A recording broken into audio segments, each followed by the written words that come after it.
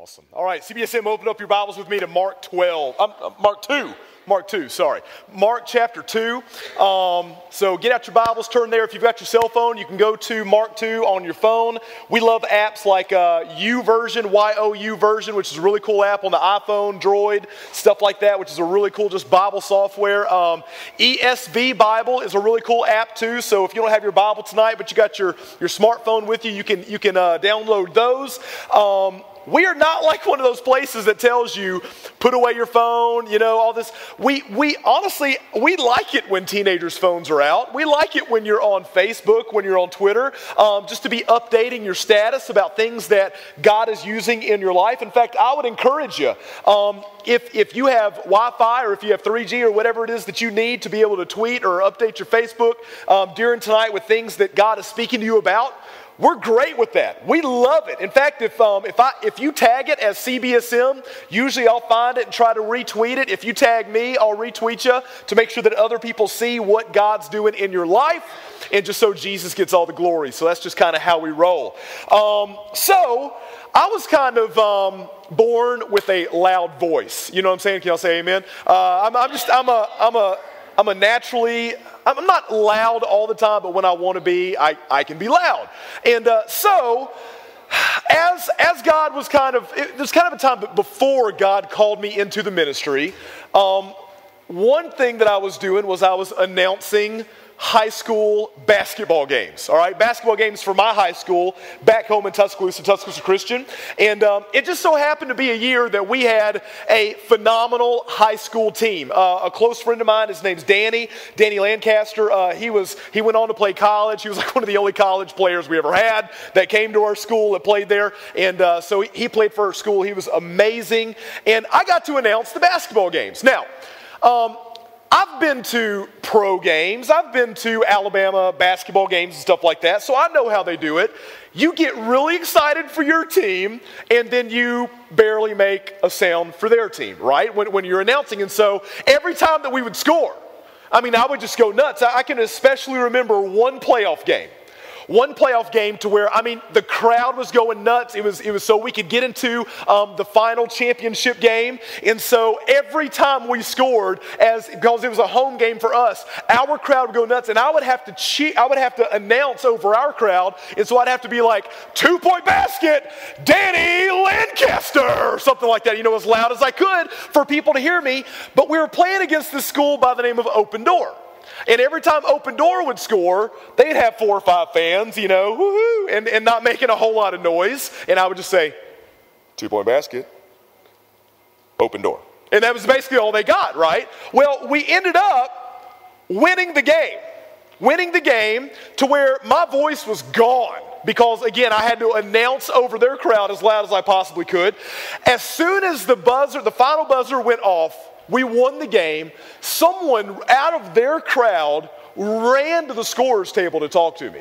Ran to the scorer's table. After we just won, I wanted to get out of the scorer's table and go celebrate with our team and stuff like that. And but he caught me on my way out, and he looked at me, and he just pointed his finger in my face, and he said, "That was the worst announced game I have ever heard in my life." And all I could think back to say was, if your players would have scored more, and if you would have had a more exciting team, I would have gotten more excited about y'all as well. And then I left, and I don't think that made him any happier, right? And so here's what I think about this. Here's where I'm going with this. Last week, we talked about Jesus as our great prophet. Jesus as our great prophet. What the Old Testament prophets would do is they would speak, they would say, or they would announce what God gave them to say, what God gave them to speak, what God gave them to announce. Jesus comes on the scene, and Jesus is announcing the Word of God. Jesus is the Word of God. Jesus is the Son of God. But we don't just, and this is, again, all from last week, we don't just leave the whole prophetic deal with Jesus. He is the great prophet, the greatest prophet of all prophets of all time, the greatest prophet of now, of today. That's why we read his word. But also, you are called to be a prophet. And just like I was announcing that basketball game, If you are a follower of Jesus, if you are a true believer, a disciple of Jesus Christ, here's the deal. You get excited about your team. You get excited about Team Jesus. You like to tell people the play-by-play. You like to announce to people what Jesus is doing in your life. You enjoy talking about how God is changing you. And honestly, you don't care what other people have to say to you about it. Why? Because you're on the winning team. And that's how we live to be prophets. Now, one of my dreams came true one day. I was living in Detroit, Michigan, and I was an intern there at Cornerstone Baptist Church. Some of y'all I think have been to Detroit. We've done a couple mission trips up there with Cornerstone, and I started announcing basketball games for this school there in Detroit. And it just so happened that season that basketball team was going to play a game in the Palace of Auburn Hills, which is the NBA arena where the Detroit Pistons play. And so I thought it would be an amazing opportunity to announce a basketball game in the Palace of Auburn Hills, but they didn't ask me to do it. They didn't ask me, so I was kind of bummed out that I didn't get to announce a basketball game in this huge NBA arena or whatever. So I went to the game, and I went early, and I walked down to the floor, and I talked to the guy on the microphone. I was like, dude, I don't know who you are. You don't know who I am. You may have never done this. You might be a professional. They might be paying you $1 million. I have no idea. Here's all I know. If you don't want to do this, I would so love to announce this game for you. And he said, yeah, man, I got better things to do. It's all yours. So he left. I got behind the microphone and got to announce this high school basketball game in this NBA arena, and it was like, man, I can't believe I get to do this. It was so much fun. It was so awesome. It was incredible. And at the end of the game, in 2 hours, the Pistons were going to play against the Wizards. At that time, for the Washington Wizards, Michael Jordan was on the team. Now, y'all have heard me talk about Jordan before. I've always been a huge Michael Jordan fan. So I thought, to complete my dream of announcing a basketball game at an NBA arena, how cool would it be to announce like the introduction of Michael Jordan? Because I had always heard the Chicago Bulls do this. When he was on the Chicago Bulls for years and years, won all the championships, all the rings and stuff like that. And they would always announce, number 23 from the University of North Carolina, your Michael. So I was like, my dream will come true. And surely the Detroit Pistons won't mind. I don't know why they would care. I mean, they don't know me. I don't know them. It's all good. So at the end of the game, I tapped somebody next to me. I was like, watch this. And I got on the microphone. And I did the whole deal. And I was like, from the University of North Carolina, number 23 at 6'6", give it up for Michael Jordan. Right? I did the whole introduction. And people came running over to me. I'm thinking, they're about to ask me to announce the game tonight. This was so amazing, and I'm such a natural. And so they came over to me, and I was just kind of sitting up tall, ready to accept. Yes, I will announce your NBA game for you. I will. And you may pay me. Yes, you may. And so they ran up to me, and they said, get out. They said, get out. And I was like, what? That was my dream. And they said, this is not Michael Jordan's house. This is where the Pistons play. Michael Jordan is the enemy tonight. We're playing against them. And when you leave, remember, you're in Detroit, Bubba, which means when you get in the parking lot, you better watch your back because these people don't play around when it comes to the Pistons. And I was like, well, crap. And so I left with a couple of friends and made sure that no one approached us or anything like that. But here's what I think about when it comes to this. Nothing, honestly, it was a huge dream for me for over this huge loud system to announce my favorite player of all time. And honestly, unless they ripped the microphone away from me, they could not have stopped me from doing it. Why? Because he's Michael freaking Jordan, that's why. And I wanted to say his name over the loudspeaker because I've watched him for years and years and years. The more excited that you are about Jesus, the more that he has changed your life, the more that you are growing in him, the more that you are seeing of who he is in his word. Here's the deal. People can't stop you from being a prophet. People can't hold you back. you will see that it is not something hard to do that we need to continue to encourage you to talk about Jesus. It's just from your heart. You just see, as I talk to different people, how could I not take this opportunity to be a prophet for the great prophet? How could I not announce who Jesus is? How could I not tell people of how awesome he is and everything that he has done through the gospel? That's what it means to be a prophet. Some people aren't going to like it. Some people are going to threaten you. And honestly, there's going to be some Christians who don't like it as well. And the reason they don't like it is because, number one, they're going to call you a freak. They're going to call you a radical, or they're going to call you someone who's just, man, you need to slow down. You're too excited about this stuff. But what's really going on within them, check it out. What's really going on within them, they're convicted. They're convicted. They're feeling terrible because they're saying, really what they're saying is, why don't I feel this way? Why am I not excited about Jesus in that way? Some of them are convicted because they're not really truly a Christian.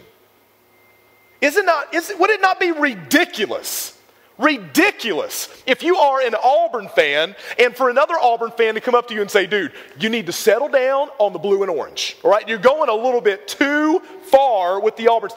Auburn fans don't say that to Auburn fans. Bama fans don't say that to Bama fans, but why do Christians say that to Christians? Why? It's because sometimes they're embarrassed of Jesus. It's because sometimes they're ashamed and they get convicted that they don't feel the same way you do. But let me encourage you, and I'm about to move to the priest deal. Let me encourage you, as we see that Jesus is the great prophet. If you weren't here last week, it's on iTunes, it's on our podcast, it's on YouTube. Check it all out. As we see Jesus as the great prophet, we are called to be prophets of Christ and to announce him, to proclaim him. Now, here's what's awesome. Because last week we talked about Jesus being the prophet. This week we're talking about Jesus being the king. The priest. Next week we're talking about Jesus being king. So prophet, priest, king. Here's what's crazy. God's whole big design and goal and plan was for Jesus to be the great prophet, was for Jesus to be the high priest, was for Jesus to be the ruling king. The reason that he set all that up into motion in the Old Testament was because his goal was Jesus. The whole reason that now think about this. It took hundreds of men to play in these three different roles, or these three different offices as we call them. It took hundreds of priests, hundreds of prophets, hundreds of kings, over thousands of years. Three different roles, three different jobs, three different offices, hundreds of men, three different roles, thousands of years to just give us a glimpse, or what the Bible calls a foreshadow, to just give us a glimpse of one man. It took three different roles, hundreds of men, and thousands of years to only give us a glimpse of one man who fulfilled it all. That is how awesome. That is how amazing, that is how incredible and deep and rich that Jesus is. That's the Jesus you follow. That's the Jesus you've given your life to. That's the Jesus you're living for. That's the Jesus you announce. That's the Jesus you represent. I think a lot of times we struggle with the way that we look at Jesus. I think you may be struggling with the way that we talk about him. I think this is an element of his. I think this is a side to him. I think this is a perspective of his that we don't talk about enough. I think that we have lost our understanding of Jesus in his priestly role. I think we so often tend to look at Jesus as prophet.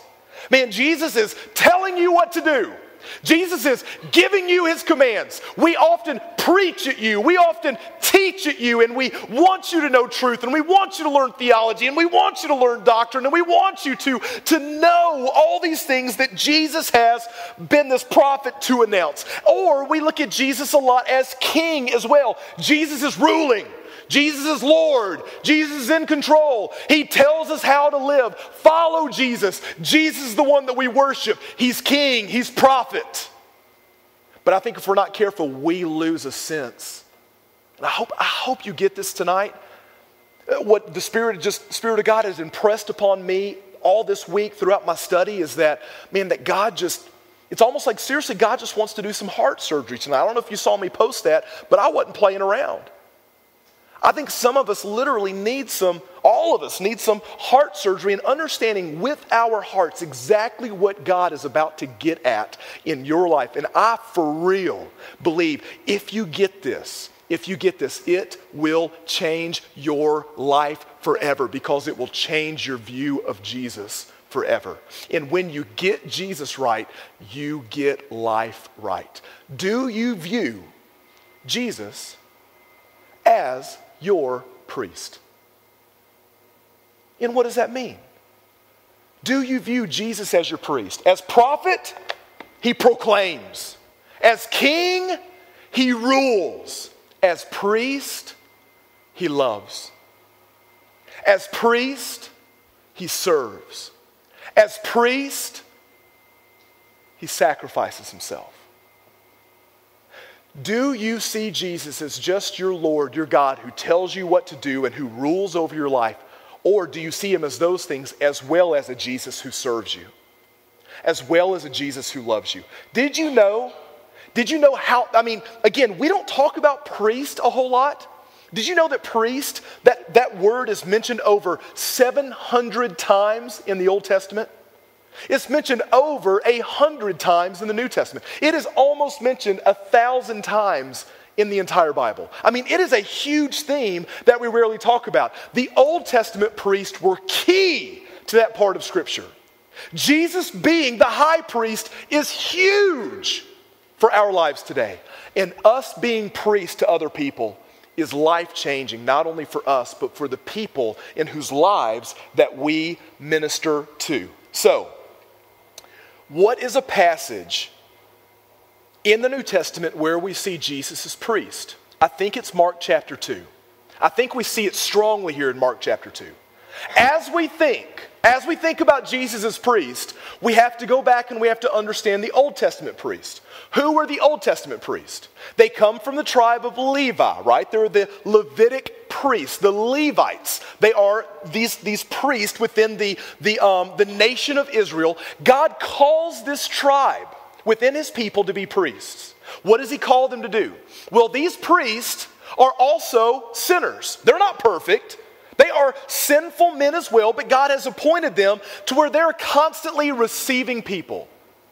So people would come to them and people would confess their sins to them and often hand over one of their animals, and the priest would be the one who sacrifices the animals for the people. The priest would be the one who would listen to the sins of the people. The priest would be the one who would pray for the people. The priest would be the one who would approach God on behalf of the people. They are the ones who were involved in one-on-one people ministry. They were constantly, their whole life was about serving people, was about being that go-between, between God and people, serving God and serving people by being the middleman. So if you see here on your truth, Charlie, if you go and put that up there for me, your truth tonight is this. An Old Testament priest approaches God, sacrifices for sin, and prays for others. Jesus is our great high priest in perfection. Jesus is our great high priest in perfection. Now, this passage might be a little different than what you're expecting to see Jesus as priest. But in this passage, here's what I see. This is a powerful passage that portrays Jesus' compassion for people. And here's what I want you to get when we read this passage. Everybody look at me. Here's what I want you to get. Jesus is not just pleased to be able to rule over your life. He does not just enjoy being able to tell you what to do, even though he has every right to do so, even though it is a pleasure for Jesus to rule over us. Jesus is also pleased, now think about this, to love you. Jesus, man, I hope you get this. I hope everyone gets this in this room. Jesus loves you. The one who has already come to this earth, the one who has died for sin, the one who has risen from the dead, the one who is at the right hand of the Father, the one who is returning again, the one who is ruling and reigning, the one who is in complete control right now. He loves you. He is compassionate for you. He loves to serve you. He loves to focus on you. He is thinking of you right now. How does he do this? What is he doing in our lives to serve us? Well, check this out. Mark chapter 2.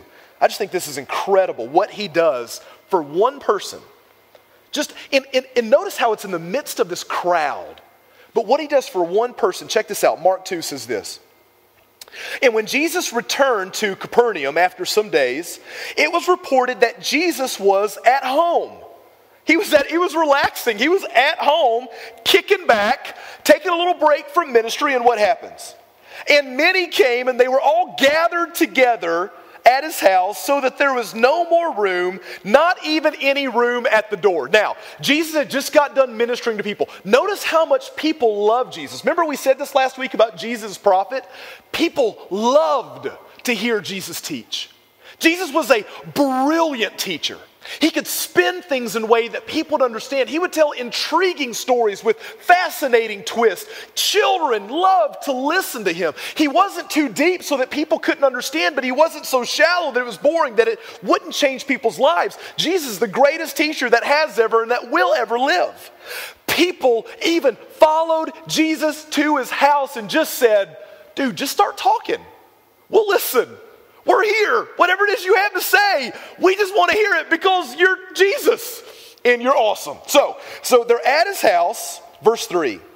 And they came, well, let's back up. And he was preaching the word to them is the last part of verse 2.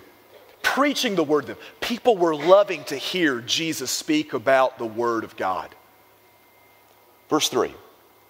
And they came bringing to him a paralytic carried by 4 men. And when they could not get near Jesus because the crowd was so huge in this house, they went up on the roof. They removed the roof from right above Jesus. And when they had made an opening, they let down the bed on which the paralytic was laying. And when Jesus saw their faith, he said to the paralytic, "Son, your sins are forgiven." Now some of the scribes were sitting there questioning in their hearts, "Why does this man speak like that? He's blaspheming. Who can forgive sins but God alone?" And immediately Jesus, perceiving this in his spirit, that they thus questioned within themselves, and said to them, Jesus said, "Why do you question these things in your hearts? Which is easier to say to the paralytic that your sins are forgiven, or to say, rise up and walk? Rise up your bed and walk. But that you may know that the Son of God has authority on earth to forgive sins." He said to the paralytic, "I say to you now, rise, pick up your bed, and go home." And the paralytic rose and immediately picked up his bed and went out before them all, so that they were all amazed, and they all glorified God, saying, "We have never seen anything like this." Please don't let this become just a Bible story to you. This is for real. This is historical. This is truthful. This happened. You are living in this area at that time. 2,000 years ago. No TV, no radio, no internet. The big buzz going on that just has to happen word of mouth is that this dude Jesus is healing people, and he's saying incredible things, and he's saying that he's God. And so you are rushing into this house to hear from this Jesus, and all of a sudden a roof opens up and you see a dude lowering down into the house. How do you get a paralyzed man on a roof without him falling off the bed? Seriously. I mean, that's got to be, and how do they do this? I do not know how this happens. Obviously, they love their friend, and obviously they believe not only that Jesus will heal him, but also that Jesus will pay attention to him. Jesus is in this house packed out with people who are following him, packed out with people who want to listen to him. And it looks like he's at his own home. He's at his own house, which means they ripped up his roof. And they lower the paralyzed man, Gimp, down into his house. And Jesus is looking at him, and he doesn't say, who's paying for the roof? He doesn't say, dude, I'm preaching a sermon here. Why you got to be interrupting me? You're cramping my style. He doesn't do any of that. What does he do? He stops. One man is lowered in, and he focuses on that one man. He focuses on that one individual, and he says something that no one expects. He has not said this yet to anyone else at this point in his life. This is the first time, from what I can tell in Scripture, that he speaks these words. Everyone is waiting to see if Jesus is going to heal him. Everyone is waiting to see if what everything they're saying about Jesus is true. Everyone's wondering, are all the reports true? Is this man going to rise up out of his bed and walk? Are we finally going to get to see this? Are we finally going to get to witness it? I can't wait to tell everybody, I was there, I saw him walk. And Jesus looked down at the man and he said, I forgive you of all your sins. And people are like, whoa, dude, that's going too far. You might be some kind of magician. You might be some kind of illusionist, but you can't pretend to be God and forgive someone of their sins. Now think about what Jesus has done. Jesus looked at this paralyzed man who could not move, who could not walk. Is there anything worse in life than not being able to move, not being able to walk? As he healed the deaf, as he healed the blind, these people that were just had these terrible physical conditions in life. But Jesus saw that there's something way worse. There's something far more going on there than just physical. Jesus looked at the man and saw that he was a sinner. And Jesus, with his priestly eyes, said, you know, your biggest problem is not that you can't walk. Your biggest problem is not that you're paralyzed. To others, he's saying, your biggest problem is not that you can't see. To others, he's saying, your biggest problem is not that you can't hear. To us, he's saying, your biggest problem is not that you live in a broken home. Your biggest problem is not that you are fighting with close friends that you've had for a long time. Your biggest problem is not that these terrible things that are happening in your life, things that have happened to you, that are a part of your situation, things that are a part of your circumstance, things that are a part of your life. Jesus looks into our lives and he says, what our biggest issue is our sin, is your sin. Jesus loves this man so much that he first handles the biggest problem in his life. And he looks at this man and he says, your sins are forgiven. Looks at this man and he says, I love you. Out of all these people, I'm focusing on you. And I'm not even just going to answer your need that everyone thinks I'm going to answer. I'm going to cover your biggest problem that people have no clue about. I am forgiving your sin. And then we see later on, Jesus then gets to the secondary stuff and he says, oh yeah, by the way, rise up and walk. Take your bed, get out of here. And the guy stands up and everyone is their mind is blown because of what they've just seen. They haven't just seen a magician. They haven't just seen an illusionist. They've seen God. And that's the same Jesus that's in your life. That's the same Jesus that is your great high priest. Here's the deal. Jesus is a priest, and so he has compassion for people. He loves people. he focuses on people. We are often asking Jesus to help us to walk when really our main problem is that we aren't believing. When really our main problem is that we're struggling with sin. We're often telling Jesus all these secondary things and all these third level and fourth level things. Jesus, I want this, I want that. And we're like, why doesn't Jesus give me what I want? And Jesus often says, as a compassionate priest, I'm not just about giving you what you want. I'm about giving you what you most need. And what you most need is heart surgery. What you most need is forgiveness. So if you can imagine with me, as people in the Old Testament would come up to that high priest and they would confess their sins to this man, we have to remember that that man, that high priest, is also a sinner and that he had to offer sacrifices for himself. And that man had to offer sacrifices daily for the people. High priest had to go into the temple on the Day of Atonement and offer sacrifice once a year for the entire nation of Israel at once. All these sacrifices, all these priests that are all meant for, again, thousands of years to picture one man, Jesus Christ. Who is Jesus? Jesus is God. Jesus doesn't just approach God as the priest would. Jesus has a perfect relationship with his Father. Jesus doesn't just offer thousands of sacrifices to continually forgive us for our sin. Jesus has offered a sacrifice one time, and it wasn't some incredible, pure, without blemish kind of an animal. Jesus, as a priest, as our great, awesome high priest, sacrifices himself. And as we confess our sins to him, and I really think that we need to, in a sense, live our lives as if we are reliving the Old Testament. As those people would go to those priests on a daily basis for sacrifices and for offerings, what do? On a daily basis, we go to our high priest. That might sound weird, and I don't mean this disrespectful at all, I promise you. That might sound weird because for some of us, it may sound too Catholic.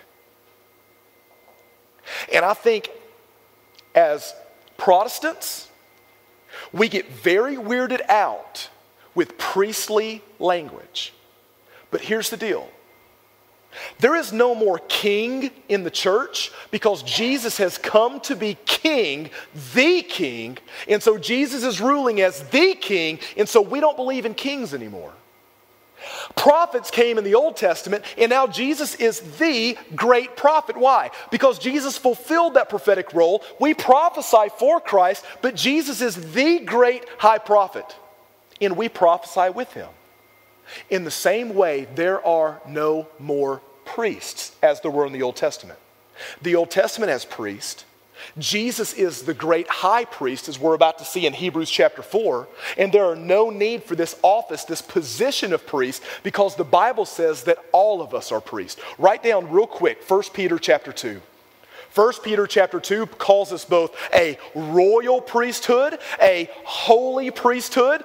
We see Revelation calling us a kingdom of priests. We do not need to go to a man to confess our sins and he go to God and say, go and say 50 Hail Marys and you'll be forgiven. And I don't say that to be funny. I say that to be very serious. Why? Because Jesus is the high priest and we go to him alone for forgiveness. Let me show you one of the most powerful passages in all the Bible about Jesus as our high priest. Turn to Hebrews chapter 4 with me. Hebrews chapter 4. We do not know who the author of Hebrews is. We have no idea. God never put his name in Scripture.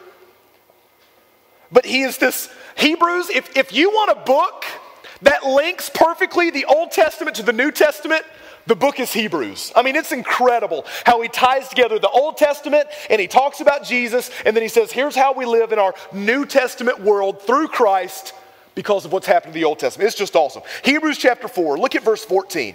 Check this out. This is so cool. Hebrews 4 verse 14 says this. Since then, we now have a great high priest. This one has passed through the heavens. He's saying none of the other priests did this. This one has passed through the heavens.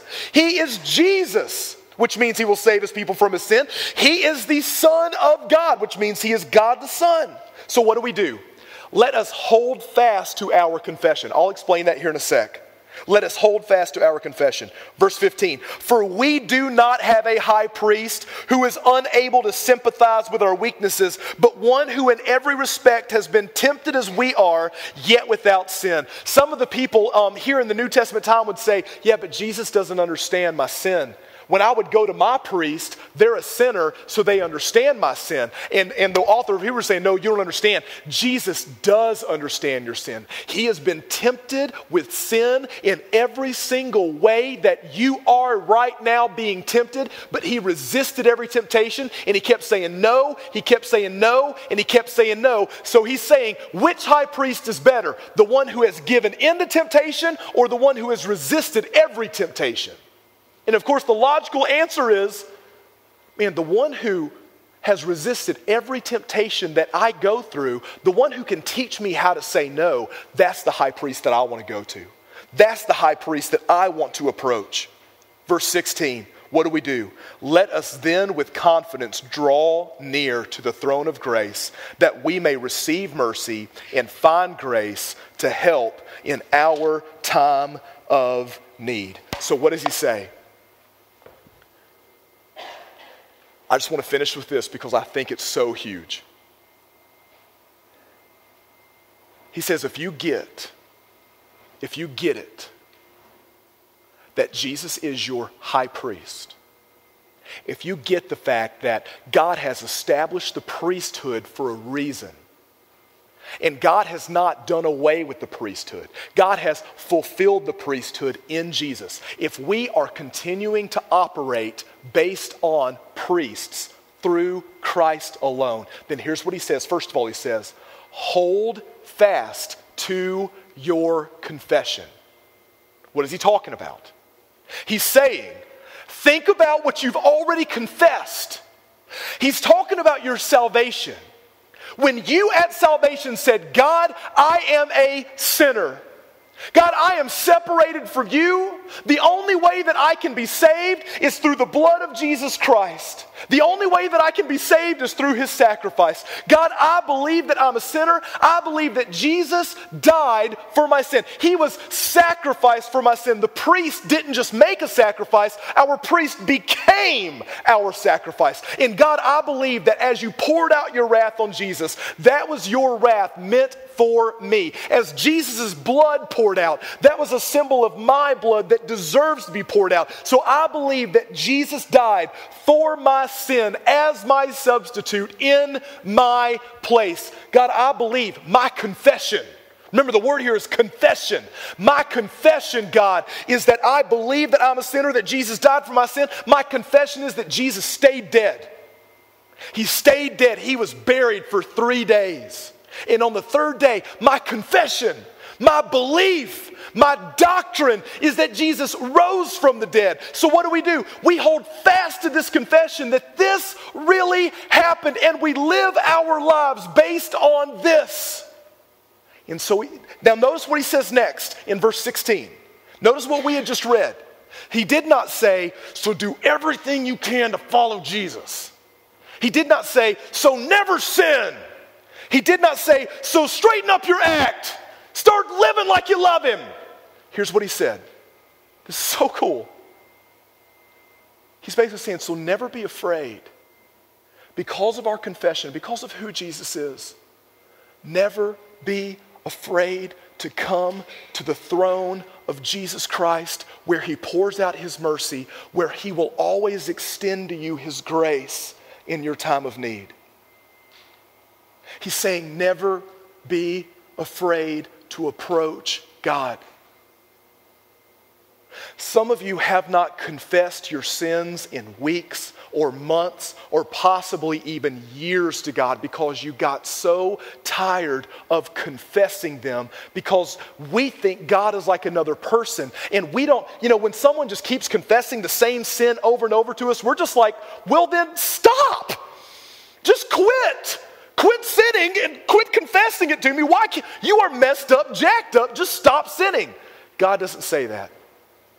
Every time God says, I forgive you. I'm giving you grace. I'm giving you mercy. This is your time of need. I'm going to help you repent. I'm going to empower you to turn from the sin. I'm going to do everything I can through my mercy, through my grace. You continue to approach me. If you believe in Jesus as your priest, challenge number one tonight, challenge number one is approach God. Continue to approach God. We no longer need priests in our life because we have Jesus, the great high priest. We don't need to go to a man to get to God. We go to God who is a man, Jesus Christ, to have a relationship with the Father. So here's my question. Are you approaching God? Are you approaching God? How often do you approach God?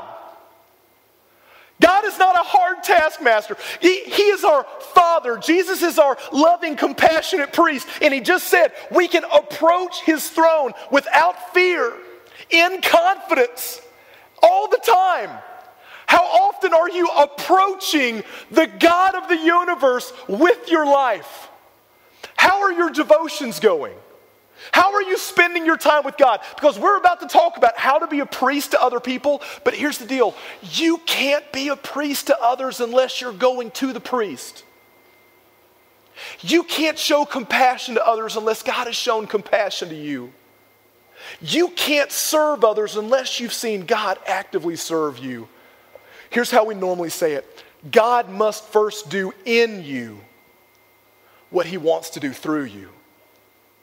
I think so many people want to be a good witness. So many people want to be a great servant. So many people want to minister to other people in their lives. But often we always try to do it out of our own power. And here's what's weird. We want to encourage people to do things in their Christian lives that we aren't currently doing ourselves. Have you ever noticed that in yourself? I've noticed that in me. I have encouraged people in my life to live the Christian life in such of a way that I'm not currently living myself. It's so hypocritical.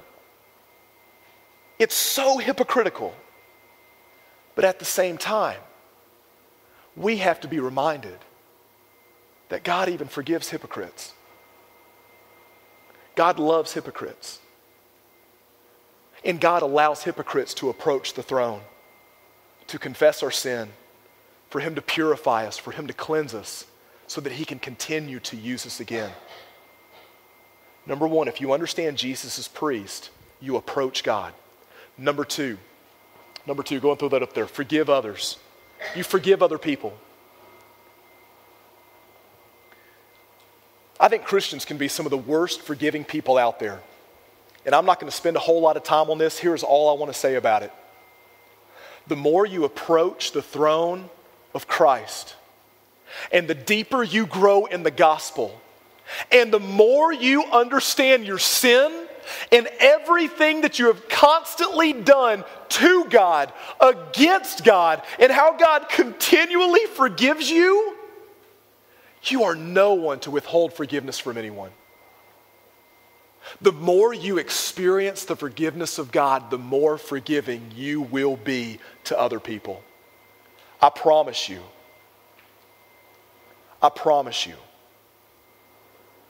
And I know that there is some deep sin that has happened to people in this room. I know that. But I promise you, no one has ever done anything to you deeper than you have done to Jesus, worse than you have done to Jesus. And here's all I have to say. Look to the cross. Look at what we did to Jesus because of our sin at the cross. It doesn't get any worse than that. And I say that very seriously, very carefully, but very truthfully. If we want to be a priest to people, and we want people to understand the sacrifice of Jesus, the best way that we can help them one of the best ways that we can help them to understand the sacrifice of Jesus is by offering them forgiveness, full forgiveness when they sin against us, but not just saying it's okay. Sin is never okay with God. Instead saying, I forgive you because it's been paid for.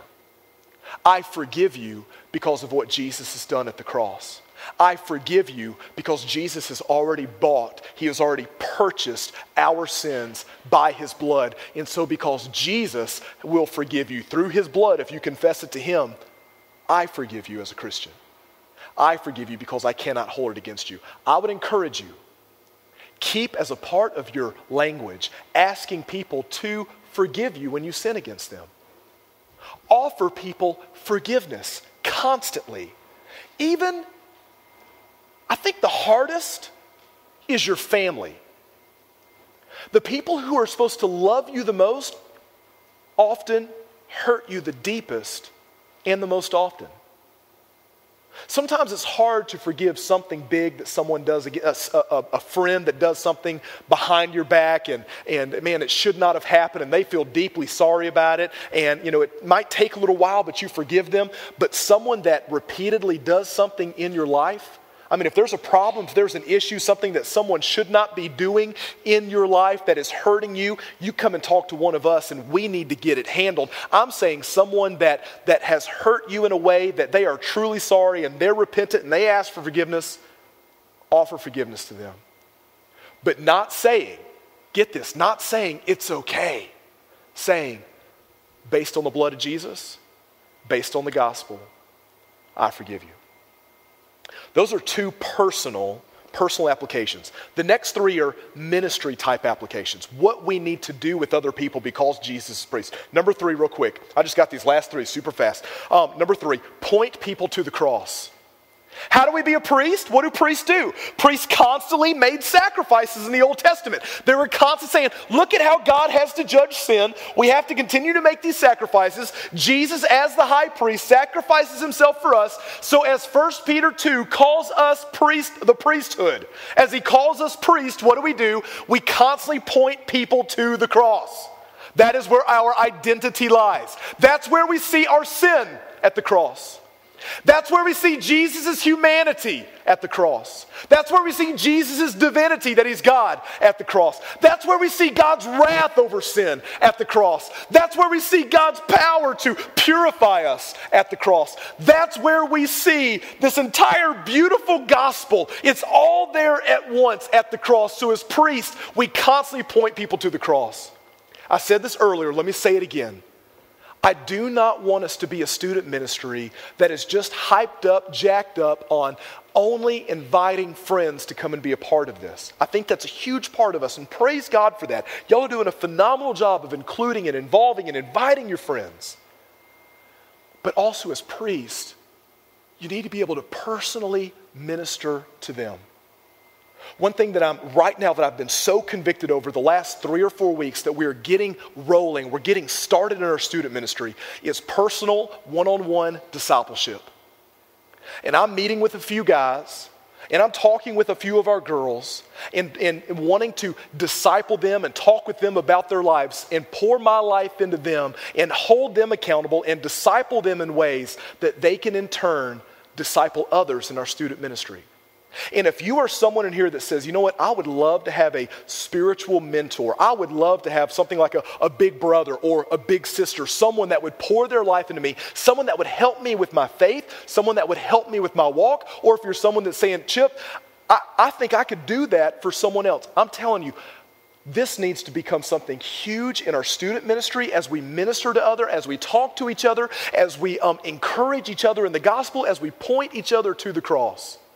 If you want to be involved in this in any way, you come and talk to me and we will get it set up. This is a normal biblical pattern that I apologize as your pastor that I have not done a very good job of leading this as I should.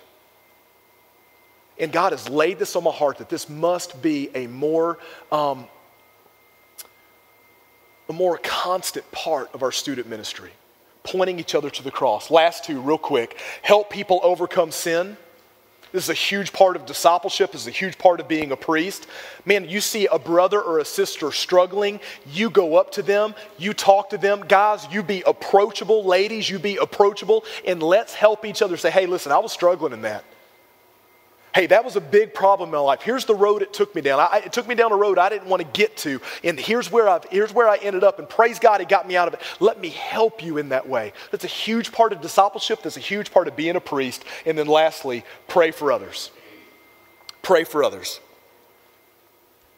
Could you imagine walking through the halls of your public school?